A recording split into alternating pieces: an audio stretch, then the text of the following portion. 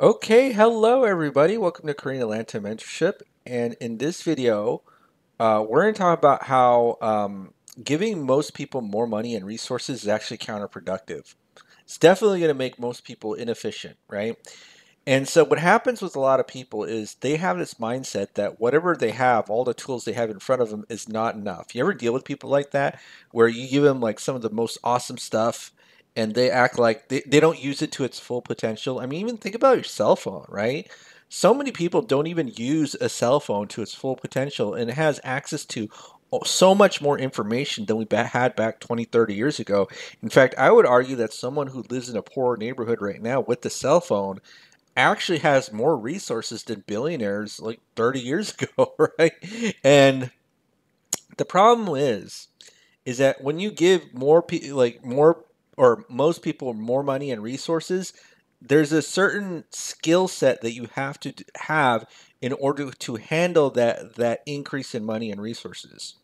And most people don't have it because it requires a lot of cognitive effort to be aware to not fall into the traps that most people fall into given when they're given more stuff, right? And in fact, if you hear most politicians speak, they always have that mindset that whatever is in front of you right now is just simply not enough, and you can't do anything, so you got to be given more money, right? So I think if you ever do like a 10-year look back program on any sort of politician or government funded program about fighting some social or political issue like homelessness or hunger or housing, then it always, I think every study or most studies I've read is like, oh, the problem's worse, right? I don't know if you ever like heard about like how the LA Housing Authority, I forget what the actual name of the government organization was, spent billions of dollars and nobody could find it, right? And the reason I talk about this is that again, I meet so many people who are like, "Oh my goodness, I need more knowledge," or "Oh my goodness, I need more tools," and it's like, dude, you just need to practice the basics, right? And that's the culture that I really want to emphasize that we partake in, is that we're just always practicing the basics over and over again. Again, I always mention that Bruce Lee quote where I fear the man who does um, one kick 10,000 times than someone who does 10,000 kicks once. Yet we live in a society where we just kind of there's a new novelty every couple of years, and we don't use it wisely, right? I mean, there's think about AI right now. So the way that I think about AI, I feel like it's just the potential is just going to be wasted, and nobody's going to use it to its full potential because every sort of new breakthrough or technology that we've had, people just never use it to its full potential, which is kind of sad, right? So the way I think about this is, every time I've given somebody a juicer, instead of people like juicing every single day, they just kind of uh, say, "Oh my goodness, I have all these health problems," and then just put the juicer in like a closet and never use it. Right? Again, not giving health advice because I'm not a doctor, but what I'm saying is that people don't use the current tools that they have at their full potential, and they just kind of give up and say, "Oh my goodness, like I just can't do achieve my goals with the current tools that I have." Most people are like this, right? And then if you give people like that more money and more resources, they'll just find ways to waste it in ways that are unimaginable, right? So just to kind of expand on this topic, there's two things I want to discuss. So number one is Jevons paradox. So I don't know if you've ever heard of Jevons paradox, but basically all it means is the more society becomes efficient, like the more there's technological advances uh, that make society efficient, society ironically becomes more wasteful and inefficient, right? So basically, a guy in the 19th century, William Stanley Jevons, noticed as steam engines became ever more efficient, Britain's appetite for coal increased rather than decreased, right? And you kind of notice this with a lot of things. So let's say like computers and hardware and software. As hardware becomes more efficient, software becomes more bloated, right?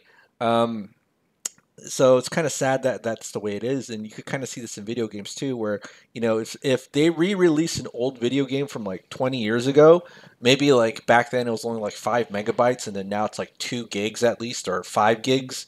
But that's because of Jevons paradox, right? So the more efficiency we achieve, the more inefficient we become. So we always have to be cognizant that that's going to be happening whenever we acquire better tools, right? And at least if we're cognizant of that, then at least I think we'd be intentionally less wasteful.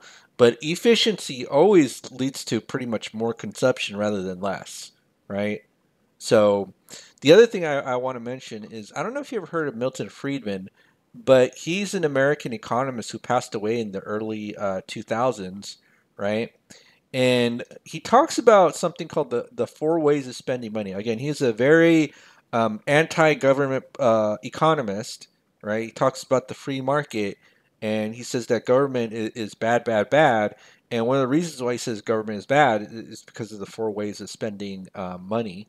So here's a picture of Milton Friedman, and I saw him on a PBS like documentaries and stuff back when PBS was educational, not whatever it is these days. But one of the things that he talked about is that there's four ways to spend money, and spending your own money on yourself. That's where you're gonna you have a strong incentive to get the full value and be and he says economize right here, but basically be as efficient as possible. And then there's you're spending your own money on someone else, spending someone else's money on yourself, and then spending someone else's money on someone else. But basically he says that from this is like a ranking system from 1 to 4. And so when you're spending someone else's money on someone else, um, you're going to get the most inefficient outcomes. And this is why like government programs don't work, because you have no incentive to make the best of what it is that you have, right? So where he talks about applying the proceeds of taxes or donations, and like so basically, if you ever again look at Los Angeles Housing Authority, they don't know where billions of dollars went, but that's because you're spending someone else's money on someone else rather than your own money on yourself. And so, why am I mentioning this? Is because one of the reasons why so many people are very inefficient when you give them more money is because they have no skin in the game or the outcome, right? So, no skin in the game, and the outcome, in addition with more efficient technology, creates a very wasteful society, right? So that's why we always need to create outcomes where people do have skin in the game, and if they're going to be efficient, become or encountering tools that are efficient, that they're always going to make the best of it and train over and over and again how to use those tools.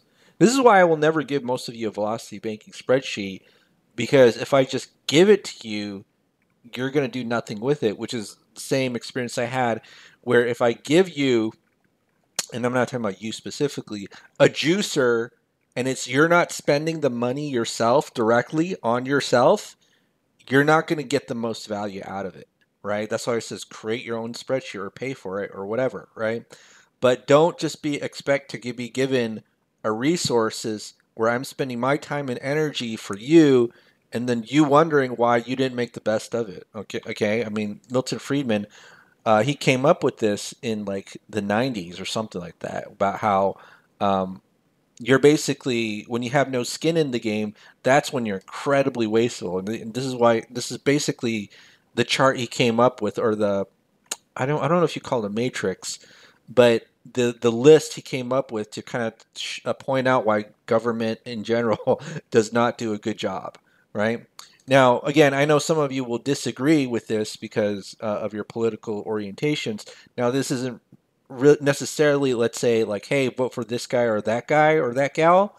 It's more about if you don't have any skin in the game, the outcomes are not going to be the best, right?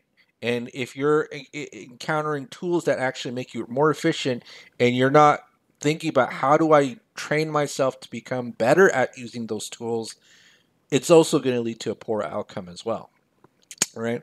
So hopefully that makes sense. But again, um, this is why I'm not interested in giving more people more stuff, more time of my time, more money, more resources. It's like, dude, you just have to have what you have right now, and use it to the best of your ability. You being given more stuff, more software, more money for 90, I'll say 5% of the population, it will probably do them more harm than good, right? Okay, well, this is Korean Atlanta Mentorship. So, just another discussion about human beings and productivity. All right, have a good night, and we will speak next time.